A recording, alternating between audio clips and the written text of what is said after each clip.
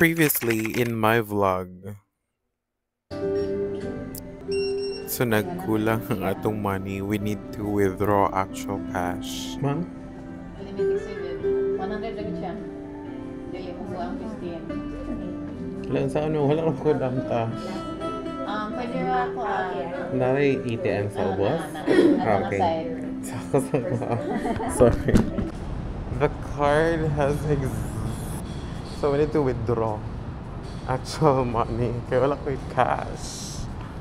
My God, I thought there's no limit. Sky's the limit.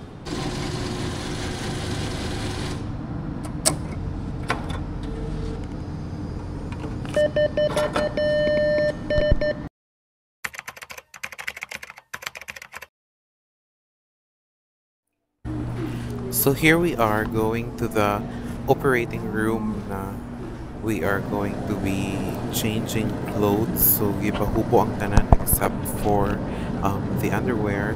Then they let us wear this robe for the operation.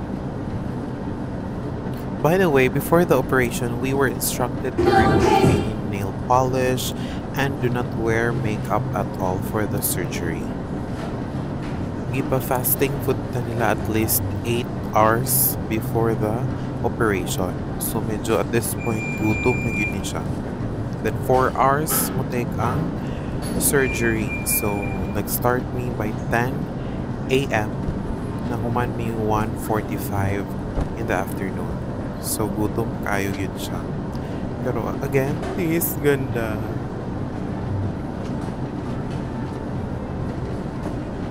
So here we are all set. Medyo ba na pero go lavan. So mao na ni sulod sa operating room. So before mag-starting surgery, the anesthesiologist will explain to you how the sedation process works. They would also ask you about your medical history and all the things needed before the surgery. So by this time, ma-feel gini mo that you're in good hands and they guarantee safety when they talk to you. Kaya para dili po ka nervouson all throughout the operation. After sedation was introduced, I went completely blank. So wala na ko hinumduman. Last na lang tong memory nga gi-shave akong nose. And then also gikuhaan ko og IPCR test or swab test. Here are some clips of the surgery.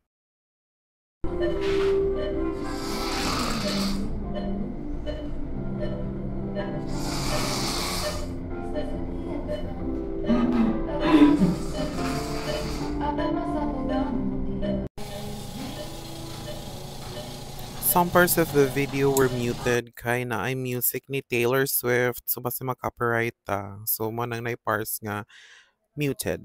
So just bear with me, just concentrate on my nose.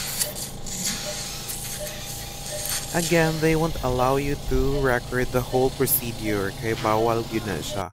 But then luckily nisugot ra sila that they would take a small clip from time to time sa surgery. So morning I have this small clip remembrance gyud sa pagtahi o pagsigop sa dugo sa akong nose.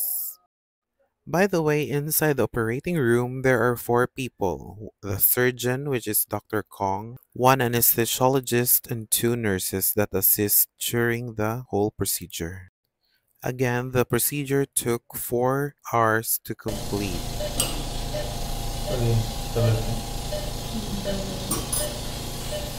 After the procedure, dili pa kanila paulion dayon. They are going to check if you are able to walk na and go home safely, especially nga ako ra usa ug wala ko'y kuyog during the operation. So they let me stay for a while and then they gave me water and then some candies para dili kayo gutom akong feeling. Then nahitabo ang akong pinakahadlukan. 30 minutes before nag-end ang procedure, nakamata ko from sedation. So I was fully awake and aware at this moment. So while gitahi ang akong samad, na-feel na ko ang mga blade, ang mga sutures. Gikulbaan ko kayo.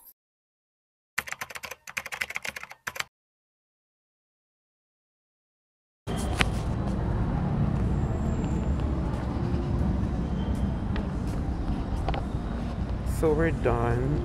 At exactly 1:45, we're done with the surgery. Now we're heading home with our medication.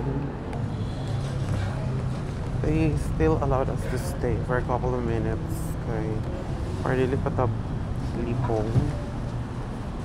Kaya ko kaya tayo kuyog. So, for now, wala siya kung malipong gamay. That's why, maganahinan ng taog lakaw pauli sa condo. Pain, wala pa siya nag-start.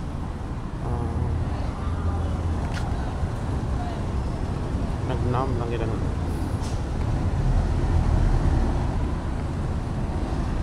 Oh, gutom na ko.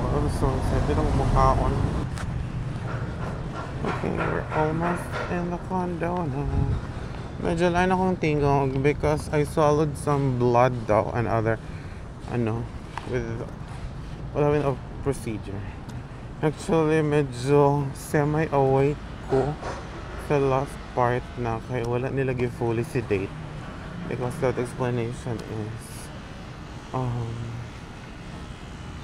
maybe I would lack oxygen if they will be deep sedating me. So, okay siya pero ma-feel gini mga giguhot-guhot na imong ilong at that point. I feel the needles, I feel the burning.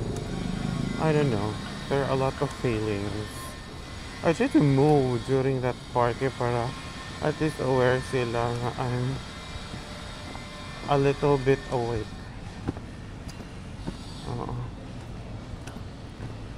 During that time, I'm good. They are working on the alar. Na my alar is being sliced and then connected. So medyo na feel ginako ang mga blade. Pero dili siya sakit pero as in again it's a weird feeling, di ba? If ma-feel ni mo nga na is something foreign nga gagot sa imong body. It's a stressful life. We're back. Oh my god, lang ikaw. Tingnan mo na dyan pa yung napakagamit ang diesel.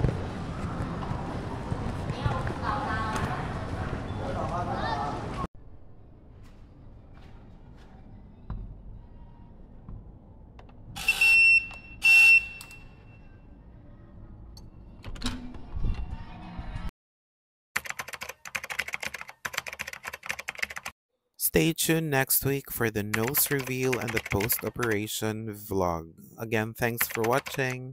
Bye!